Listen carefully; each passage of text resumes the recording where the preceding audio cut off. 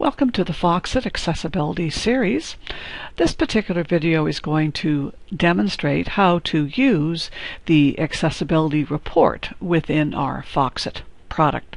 Now you can see the sidebar here, which is the full check using this document. And there are numerous issues with this document, as you can see.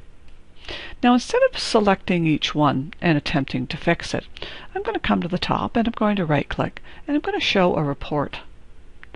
Now the report, based upon this document, tells us that there are problems, and it comes up and it says there are 2 that needs a manual check, and then there are 15 objects that it tested that failed, 14 objects that it tested and passed, and 1 test was skipped. Now down below we can see the ones that have passed. We can see the one that needs a manual check. The title has failed. Now you're going to note here the title is a hyperlink. I'm going to select the hyperlink, and it takes me to our FOXIT website, and it tells us the summary and a detailed report. And for a lot of these it will tell us how to fix these problems.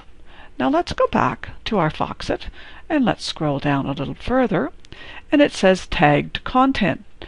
All content must be tagged. Now again, if I selected this, we would see the information about it and how to fix it.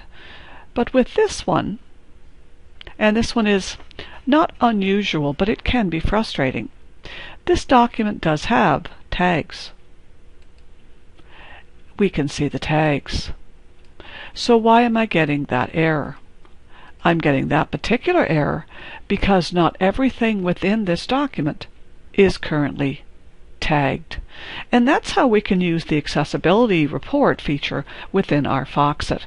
If you've liked this video, please take the time to click the like button down below and please subscribe.